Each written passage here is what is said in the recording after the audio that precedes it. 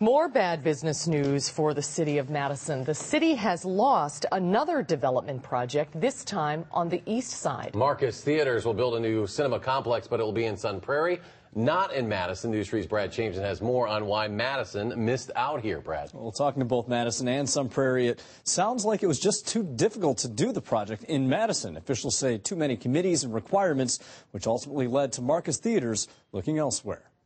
Plans to replace Marcus Theaters' Eastgate Cinema on Madison's east side include a 16-theater complex, complete with an ultra screen, and 3 dine-in Cinedine theaters in Sun Prairie, not Madison. We've had a number of areas on our west side that have been planned and shovel-ready.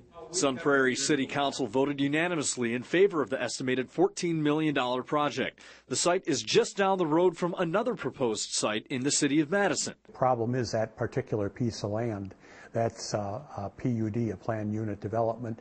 It had a lot of requirements from when it was set up, dating back to, I believe, 1991. 17th District Alderman Joe Clausius says those requirements included building what he described as a small shopping center in addition to the theater. They're hotel entertainment people. They're not real estate people.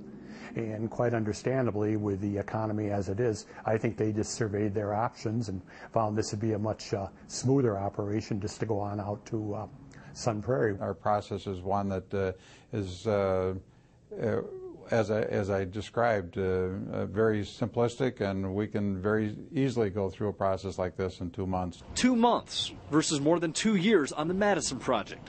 Clausius hopes a lesson is learned. The biggest thing we have to do now is to get these requirements from the 1991 PUD that were attached to it out of there, where it's just basically an open parcel of land for development. For that particular parcel of land in Madison, Clausius says it's too valuable to sit vacant and hopes a new project can be developed. As for Sun Prairie, this project will be another anchor in its West Side development project. The city expects more businesses to follow the theater and Target, which was the first of businesses to move into that sector. All right, News 3's Brad Chaimson reporting tonight. Brad, thank you very much.